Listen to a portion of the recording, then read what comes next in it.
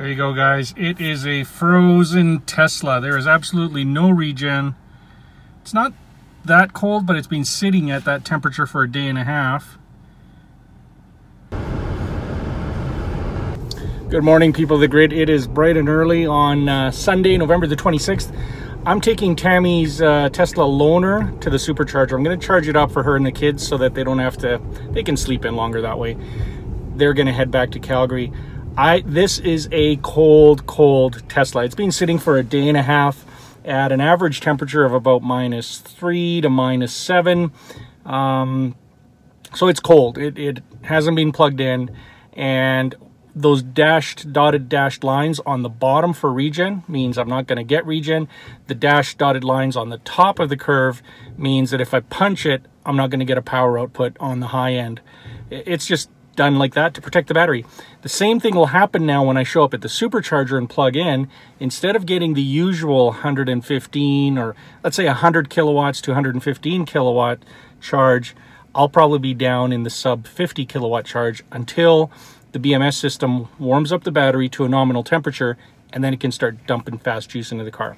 So that's what I'm expecting to see. We'll do it again later with my car, which has been sitting just for, you know, it'll be probably 12 hours, 15 hours my car would have been sitting for, but it should see a similar thing.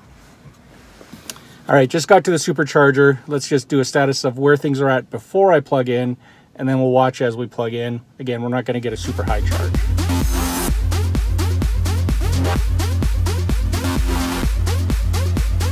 There's the charger I'm going to plug into. There's the loaner Tesla. Oh, and look, the Tesla truck arrived early. Yeah.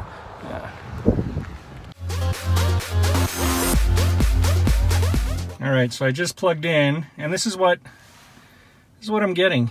8 kilowatts. I should be up around 100. Now this is where a lot of new Tesla owners, when they start using it in the winter, they'll plug in at home or they'll plug in, you know, at a supercharger, and they'll look at this and they'll say, oh my gosh, there's something wrong with my Tesla. There's nothing wrong with your Tesla. In fact, it's doing exactly what it's supposed to do. It's protecting the battery from, you know, from getting damaged. So what it's doing right now at 8 kilowatts, it's basically running the heater. It's heating up the fluids so that it can heat up the battery.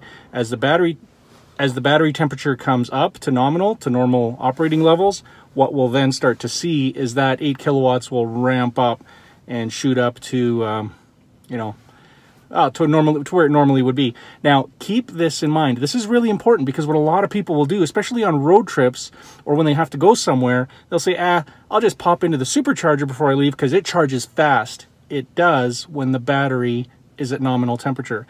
If the battery's not at nominal temperature, your charge times could double or even triple as we wait for that battery, well, double for sure, as we wait for the battery to come up to operating temperature. A lot of people miss that.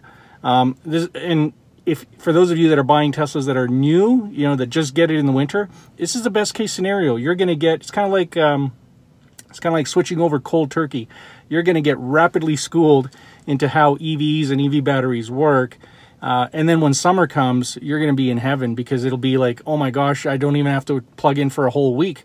I got tons of range. So it's good to learn in the winter.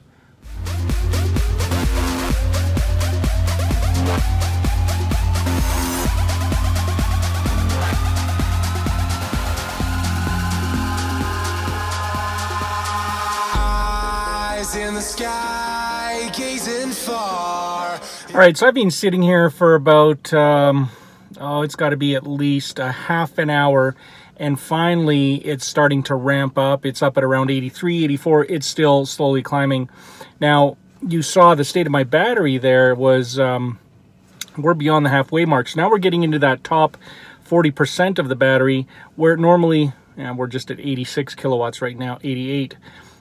As we get closer to about 75%, 80% charge, that the BMS will ramp down the charge that it's accepting because, again, it wants to protect the battery. So this is why you want to leave with a warm Tesla. If you have any trip of any kind, fire up the heat cycle at least twice before you leave in cold weather and have it plugged in so it's using shore power or wall power to do that. The other thing I like to do is to time a charge to end just before I'm about to leave. That way the charging process heats up the battery. Really, really important. Had Tammy and the kids hopped in the car, you know, when they were ready to go back to Calgary, the battery still would have been cold. They would have had reduced charging, and they would have had to spend, you know, probably an hour and a half, which they didn't have, charging up here. Because, you know, in our minds, when we supercharge, best case scenario, it happens in like 20-30 minutes and we're good to go, except if the battery's cold. So don't forget that. Tammy forgets that all the time. That's why I make these videos. It's not so much for you guys, people of the grid. It's more for my wife. Now I just got to get her to listen. If you have any thoughts on that, put them in the comments below. Well, I've been here for just about an hour. I had breakfast. I got some work done. I'm heading back to the hotel now. The car is sitting with a ton of range. She won't have to even charge at all now. So just hop in and go. Oh, yeah. To the night, I raise my hand to the fire. So you ready to go? I am. Heading back to Calgary? I realized I forgot to put on makeup this morning. Look at your hair. My hair's done. Anyway. Here's our kids. They're all going back. Have fun curling. No use, 'cause you can't. All right, guys, I am wrapped up here. Tammy and the kids left a few hours ago. I'm just gonna hop into the Light Runner here, cold Light Runner, and we're gonna make a run for Calgary. Now the car is telling me that we should get back to the Calgary supercharger with 21%.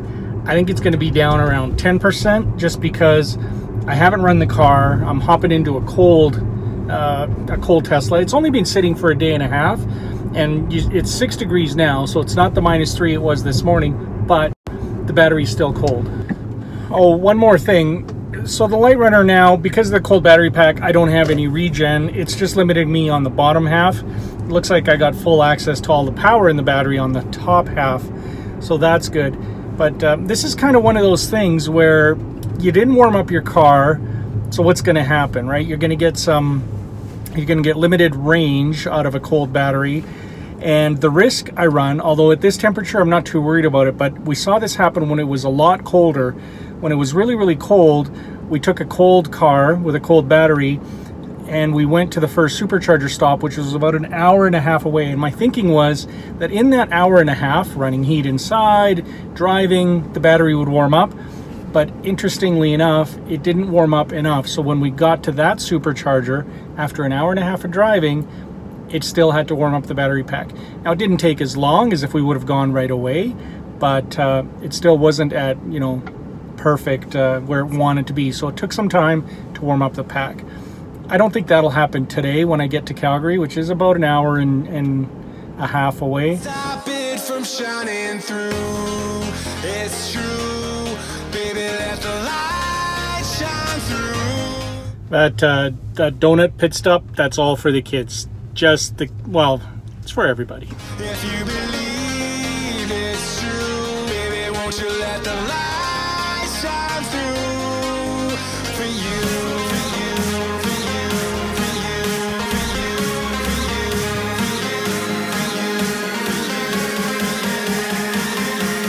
won't you let the light shine through?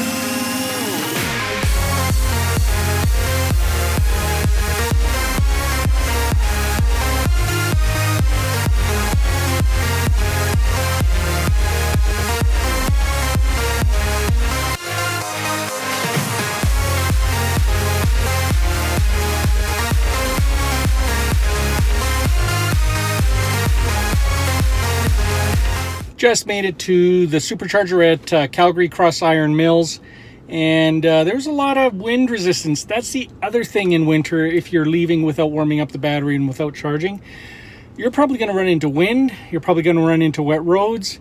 You're probably going to run into slush and snow, and all of those things reduce range. So it's kind of like the worst possible combination. It's better to charge. For me though, the weather warmed up. I mean, I knew it was warmer in Calgary. So I actually think the battery, after that hour and a half drive, and with the temperature now at 14 degrees Celsius, I think I've got a warm battery. So we'll see as soon as I plug in. Right now it's at 118 kilowatt. That rate of charge, that is definitely a warm battery. Today, I knew I was going to make it. I mean, we always make it. It's just sometimes you have to slow down a little. All right. I think I'll go in and see how crazy it is. It's, I don't know why, but here in Canada, we follow the US of the Black Friday, Cyber Monday, you know, the shopping opportunities. So it gets crazy at the mall here too. By the way, happy Thanksgiving to my American friends. Hope you guys are having a great time with family and friends. Don't bother going to the stores. If you need something, just buy it online.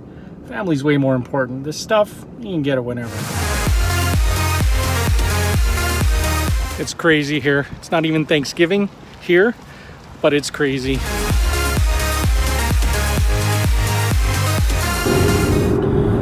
Well, just another routine supercharge. I didn't go to 100% because I didn't want to wait, and I don't have to.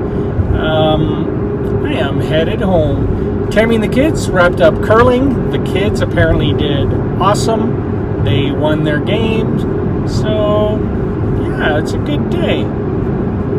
So I think tonight, it sounds like Amelia is going to a movie with a friend, and Tammy's playing chauffeur. And then we're just going to hang out at home tonight with everybody else. So there you have it. If you're trying to stretch out some range, start out with a warm battery. If you show up at a supercharger and you're getting a slow charge, it could be in the winter because you have a cold battery. Now, there are some other reasons why you might get a slow charge. Sometimes the supercharger stack is just, there might be a problem there. So if you think you've got a warm battery and you're getting a slow rate of charge, pop over to another stall and try that. It does happen every once in a while that you just get a slower feed. The other thing is, if there's two Teslas parked side by side and they're both at a low state of charge, one of you will do well and one of you won't. So that's why it's always good to skip a spot, right? There's like the 1A, 1B, that's one stack. So go to 2A and 1A, that type of thing. Hope that helps. If you have any questions, put them down in the comments below. Happy to answer them. And I'm going to wrap it up there, guys. I'm going to get home. I'm going to get changed, relax, and enjoy what's left of our weekend. I should get there around 5 o'clock. So it's going to be another crazy week. They always are. Miker out.